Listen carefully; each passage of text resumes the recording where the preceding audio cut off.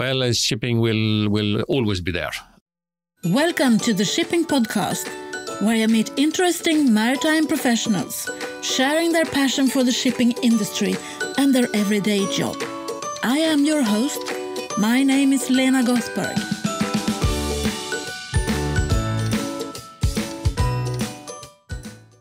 Hello, Shipping Podcast listeners. Welcome to the 111th episode of the Shipping Podcast, where you will be meeting Per Westling, Managing Director for Stena RoRo, and listen to how he views the shipping industry and how passionate he is about his job. Before we start, I have a confession to make. This interview was made twice. For the first time, and there is always a first time for everything, I messed up with the interview and deleted the interview when I was going to edit it. I found out the hard way that it was impossible to recover the audio file. So after a few bad words, bad language, I had to go back to Per and ask him to meet with me again. He was a good sport, and he gave me a new chance to do it again. I'm saying this also so that you know that in this interview, it's Per who has all the technical knowledge. We made this interview in the headquarters of Stena on April the 2nd, 2019. And if you haven't listened to the episode 110, the prior one, with Thomas Fransson, who is the National Director for Mercy Ships in Sweden, you might want to do that after you have listened to how Stena RoRo is building the world's largest hospital ship. I hope you enjoy listening to Per as much as I did. Here is Per Westling for you. Welcome to the Shipping Podcast. Could you please introduce yourself? Thank you. I'm Per Westling. I'm the Managing Director of Stena RoRo, Gothenburg, Sweden. And what is your background? My background is within naval architecture. So that's where I started. I also had a short spell in the Swedish Navy, doing marine engineering, diving and other things. And after that, I actually came to Stena, where I have spent my days after that, and doing quite a few different things within the company. Such as? First, as a young naval architect, working with new buildings and theoretical work within our technical department. Then quite early, actually, moving on to the RoRo division, working with conversions and also new building. And after that, to Stena Line, to the operation within Stena Line, ship management, working there for 5 years. Among other things, that was a time when we had the Y2K challenge. So now you have sort of revealed your age. Yes, in a way. So that was a very interesting part of my career. Maybe you should develop what is that for the young listeners. Y2K? Yeah. Yeah, that was when we changed over to the year 2000, when we had in some ways afraid that there would be some total disaster with all the electronic systems, all the computers and everything. But it was not so bad, and there was some preparations done, of course, but it ruined New Year's Eve and a New Year's Day for some people that year.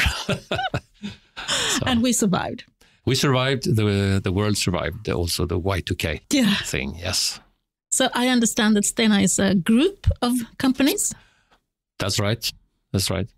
Well, you can say that within shipping, we have a few different segments. It's the ferries, it's the tankers, it's Stena RoRo, the RoRos and the passenger ships that we have, which is slightly different to the Stena Line setup. And in addition to that, we have also ship management. And then we have drilling, offshore drilling activity as well, which is slightly separated, at least geographically, where it's situated in Aberdeen.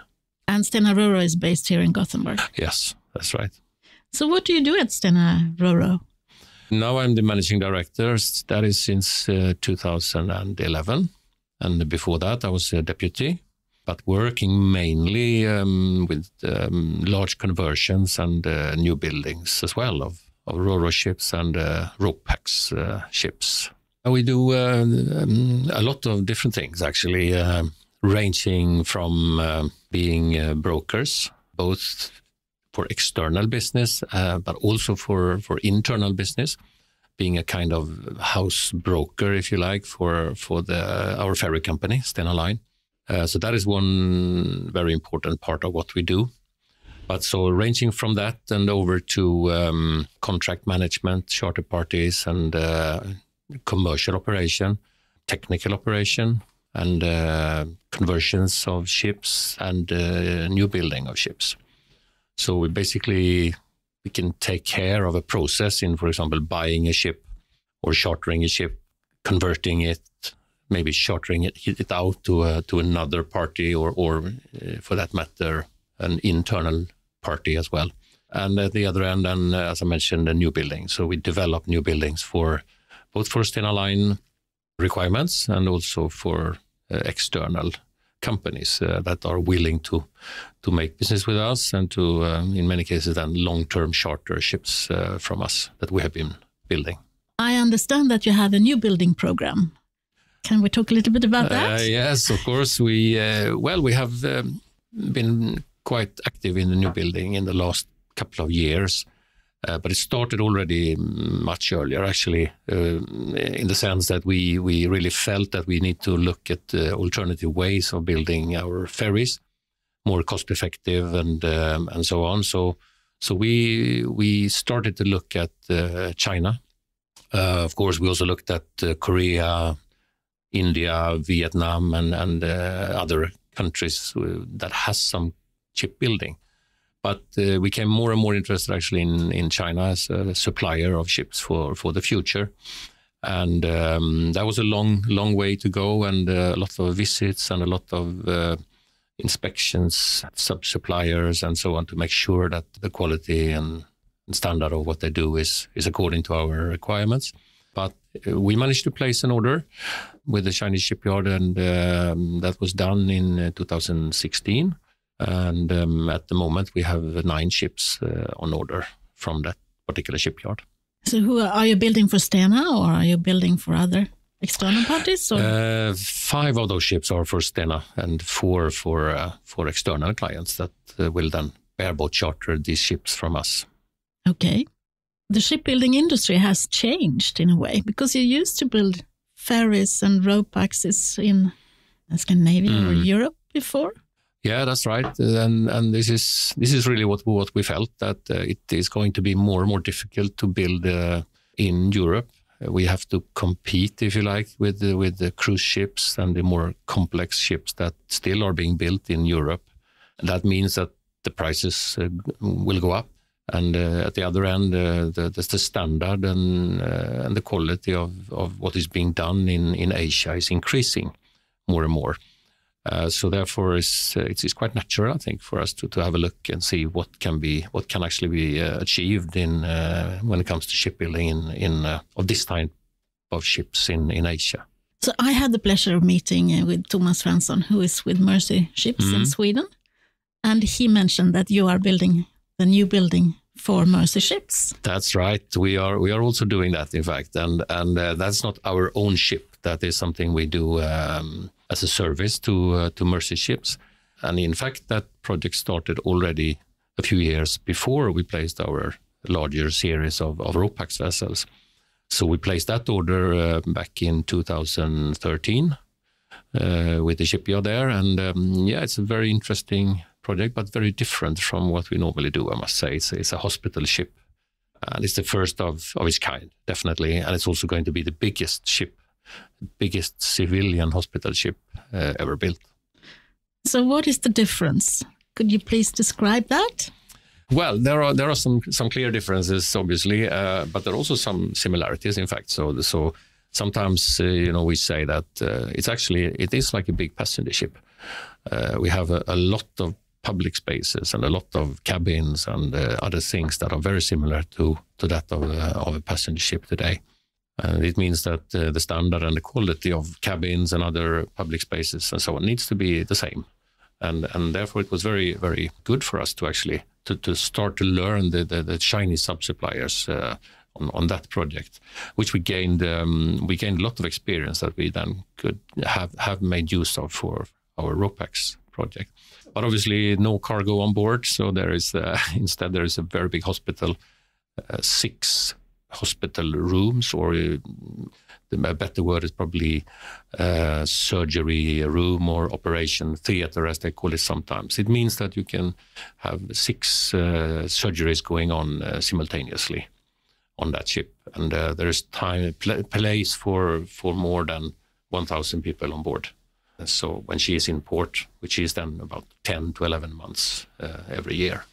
So what comes to my mind is the power supply, because you can't get sort of a power. You need the power through the entire operation. That's right. That's right. This is a diesel electric arrangement. So we have a number of diesel generators, and since the ship is only moving maybe 1 month a year, we use the same engines for propulsion as for power generation.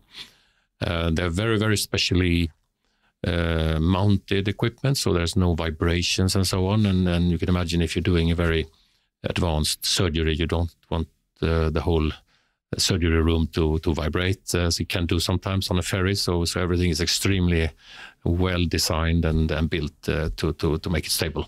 So what fuel is she on?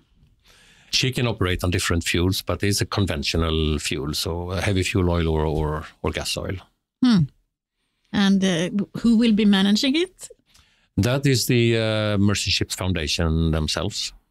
So they have today an operation of 1 hospital ship, and it's all taken care of by their own organization, which is situated in the US, in Texas. And the name of the ship, I understand, will be Global Mercy? Global Mercy, that's right. When will she be delivered?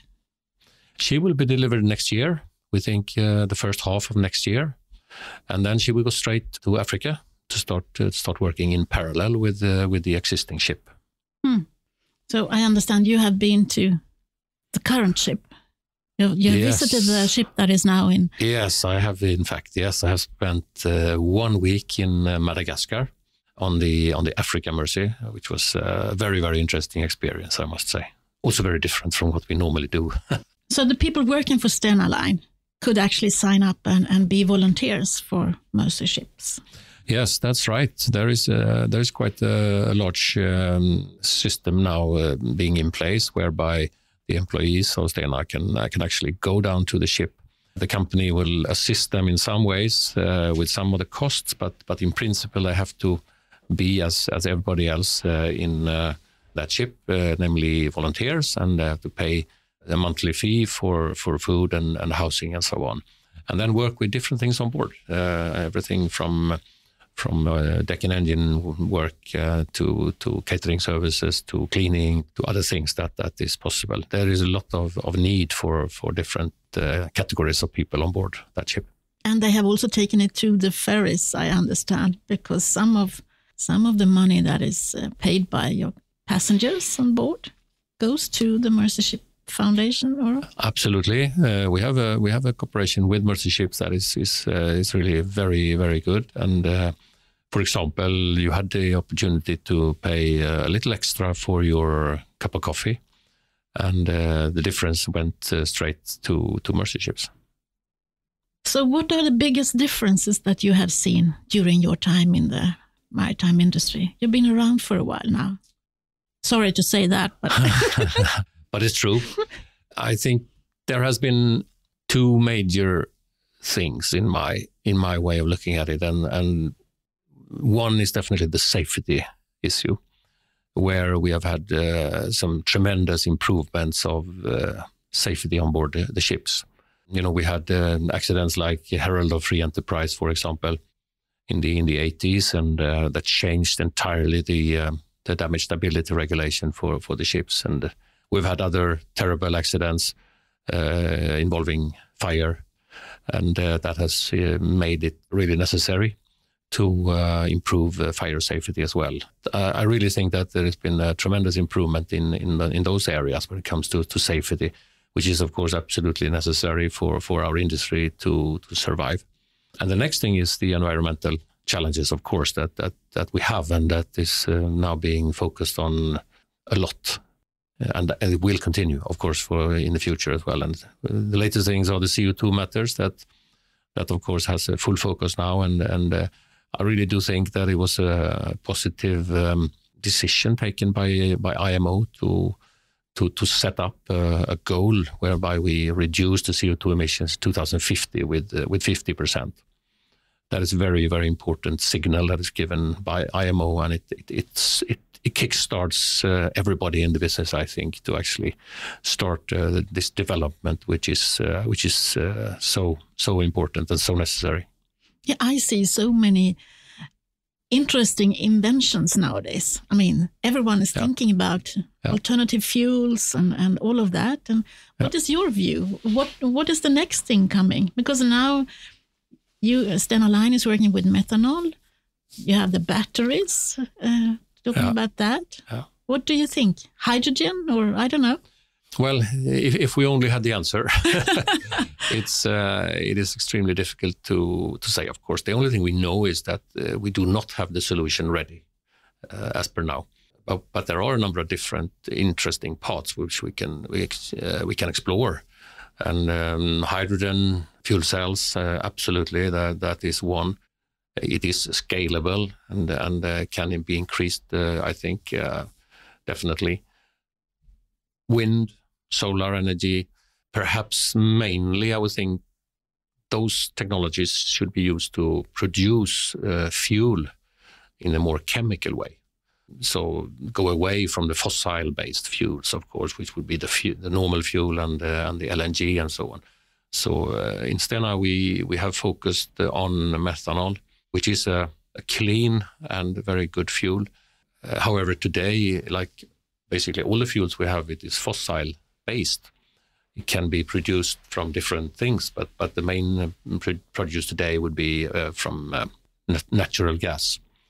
And that we have to get away from, of course. But the interesting thing with methanol is that it can be produced in, as I said, many different ways. One is actually to make use of CO2. And by CO2 and water and adding some energy, which then, of course, can be from solar energy or from wind energy, we can produce chemical methanol. And that can then be burnt in a regular combustion engine, just like we are doing on the Stena Germanica in our fleet. So here we see a fuel that is CO2 neutral, maybe even if we make use of captured CO2. That means we're collecting CO2 from the atmosphere or from industries. We can actually consume even more CO2 than what we are, so to say, emitting. So it can be some really interesting technology there, and we just have to continue to develop. And one day, I think also the financial incentives will be there, so that we can switch over to fossil-free, CO2 neutral. But it will take time.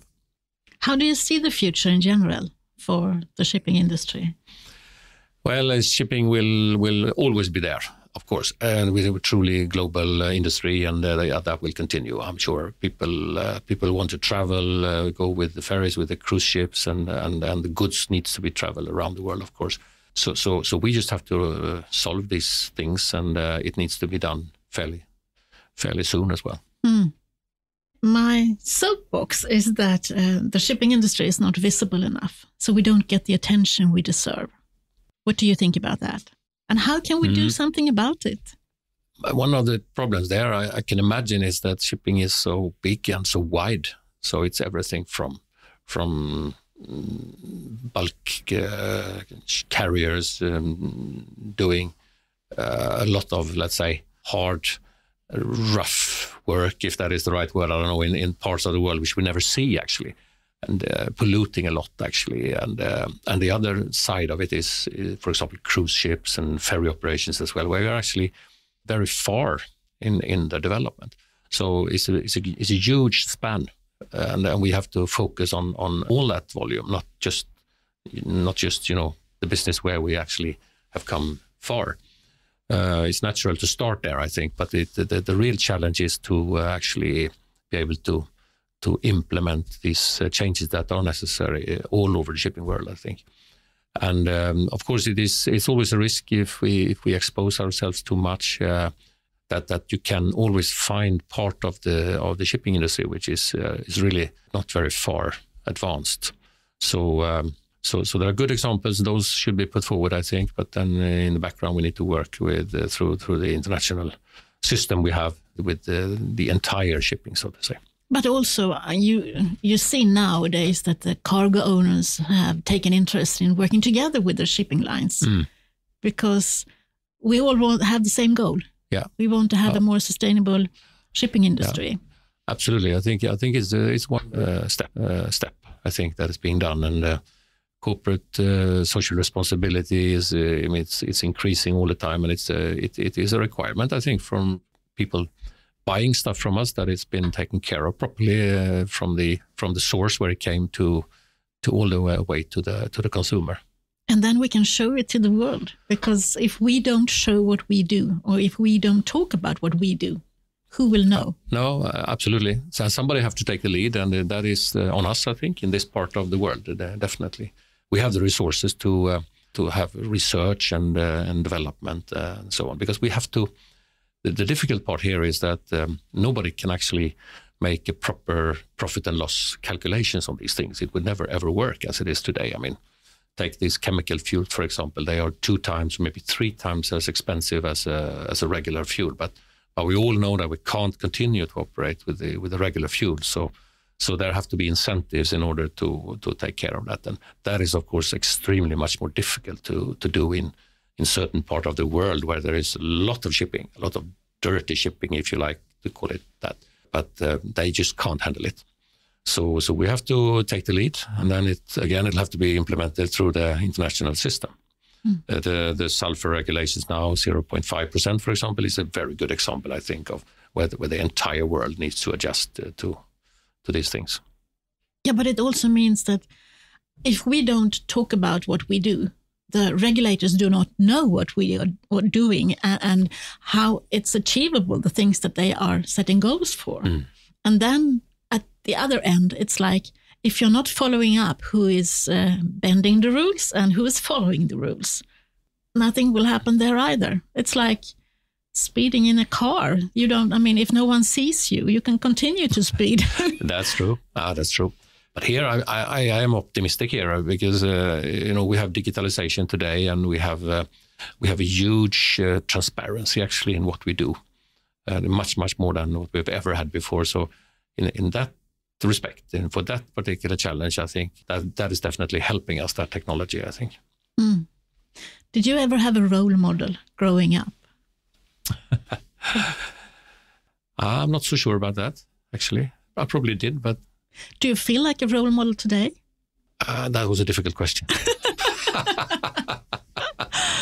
I hope I am, for people starting in our industry, that it is about being very dedicated to your business and to your company and like what you do and do it well. So that's my hope anyway, but it will be for others to say. I'm sure you are a role model, but sometimes I stop to think about it because I get told that I'm a role model and I don't really feel that myself either. So it's important sometimes to think about it because you are sending a signal to the young generation. This is a great industry to work in. Yes. And you can have so much fun doing it. And you get to know so many people. So... That's right, and I mean it is definitely a fantastic business we are in, and it's the technology is definitely extremely challenging and interesting if you're interested in that part. But you also have the business perspective, and you have the international perspective where you meet so many people, as you say, from different cultures and countries and so on. So in some cases, I can see now people moving around a lot when they are young, from different companies and from different industries and so on. Sometimes you really hope that they end up in, and I guess this is one way of finding out what they are really interested in, and that they're ending up there, and that they actually do what they are interested in, because I think that is the key to actually be able to do a good job. Who do you think I should interview the next? Who would you be interested in listening to? I think you should interview the General Secretary of IMO and discuss with him how best the new environmental regulation is being implemented around the globe. Okay. Let's see what I can do about that. I know that many people have asked me to do that. And yeah, why not? Thank you very much, Per, for taking the time to speak to me. Thank you, Per. I think it was very kind of you to both offer IT assistance when I deleted the first file, but when we realized that that was impossible to actually recover the file, you gave me some extra time from your very tight schedule. As I said to you, I'm happy that it was you that I had to go back and confess my shortcomings to, and no one else. I know you, and I live close to your offices, so it was possible to do it again. It would have been an even bigger disaster if I would have deleted an interview with someone who I had met randomly somewhere around the world. Thank you. I have been to London and to Stockholm since the last episode, and I have caught a few interesting interviews for you, which are now in pipeline. I'm planning to go to North Shipping, and I am trying to line up even more people for you to listen to. We'll see what happens with that. Oslo, the first week of June. I've also taken the time to sit down and have a look at my audience, and I made a diagram, which you find on the Facebook page of the Shipping Podcast if you're interested. But the short version is that this podcast is now downloaded more than 6,000 times per month in more than 165 countries around the world. The episodes that are most listened to have between 1,500 and 2,000 downloads. But I would say that after 45 days, which is the time range in which we should actually measure, there is approximately 1,200 downloads. That is quite a lot, relatively. I mean, we are a niche industry. Not a lot of people are interested in what we do yet. Also, we are a kind of an analog industry. Not a lot of the people in the maritime industry knows about podcasting, and even less knows about the shipping podcast. Considering that, I would say that this project has reached success. I would like to give you a little bit more perspective on this project by giving you some statistics. There is currently over 700,000 podcasts on iTunes and 29 million episodes. I mean, what is 111th episode? But if I just give you some more figures about USA, because that is where the industry started by Apple, and that is where Edison, which is a company that measures downloads and statistics and so on, I would say that 22% of the US population listens to podcasts weekly. 62 million people. Some more stats is that 50% of the podcasts on iTunes have 130 downloads per month. So 50% of the 700,000 doesn't get much downloads, to be honest. So if you're a podcaster and have more than 1,100 downloads per episode per month,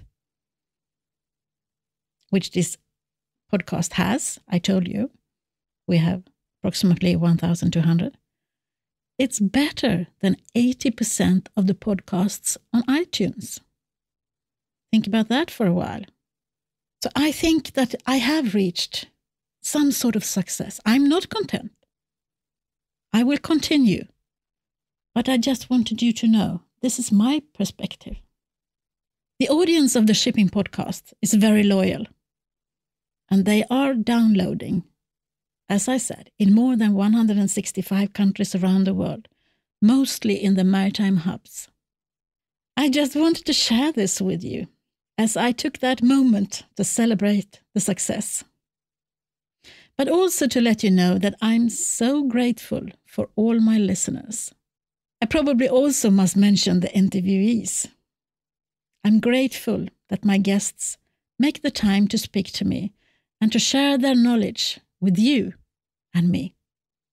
Especially if it is like with Per, that he must make it twice. With that, I would have to leave you. So, from me to you, over and out. Thank you for listening to the Shipping Podcast. Don't forget to tell everyone that you meet that there is a shipping podcast available and that they should download it and listen to the maritime professionals who are sharing their passion for the shipping industry.